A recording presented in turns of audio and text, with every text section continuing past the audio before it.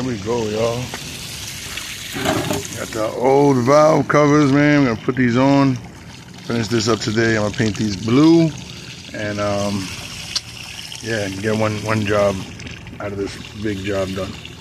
Thursday, look at Thursday, ain't even Thursday, I'm rocking her, man. And all I'm pretty much doing is gonna use a wire brush to grind off all this other old rust, and then we'll get it together. No, it's all good.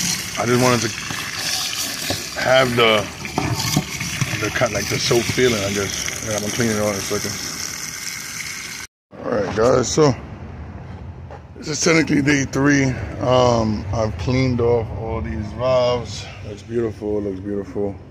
And now today I'm pretty much just cleaned these, scrubbed everything I cut off of it. Probably not everything. I can see something right there, but we're gonna paint these. Yeah, we're gonna paint these in a second. Blue, Ford blue, and show you. Ooh. Yeah, so it definitely says Ford light blue. So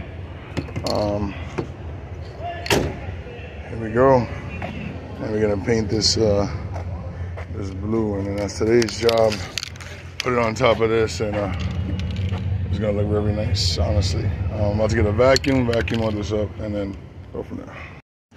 All right, so we got that little vacuum. We're gonna vacuum this out. We're gonna paint this very soon. All right, guys, time to paint, man. Very simple. I'm gonna try to spray.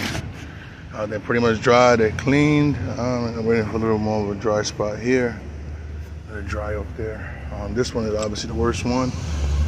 Wrapped it. Some plastic, the hose part of it connection, so it will actually look black, and the rest of it is gonna go blue. And we're gonna spray in a second. It's pretty simple.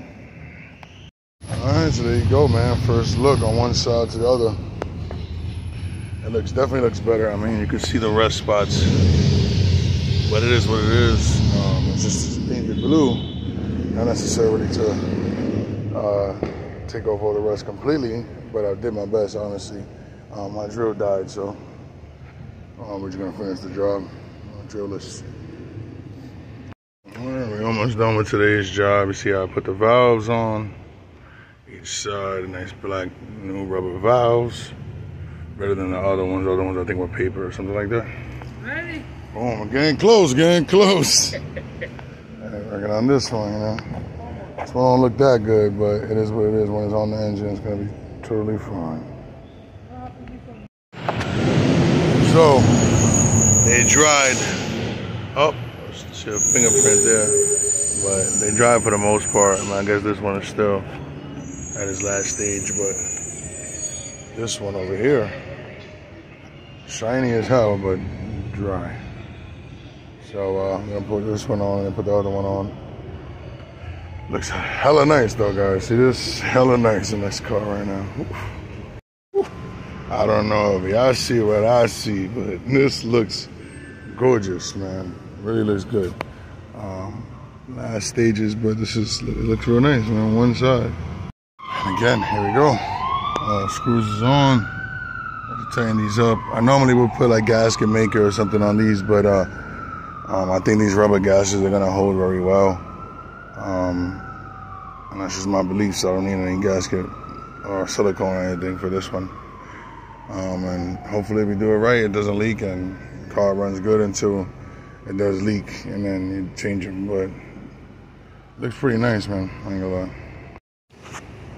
Okay, so look how beautiful this looks, guys. It looks amazing. I ain't gonna lie to you.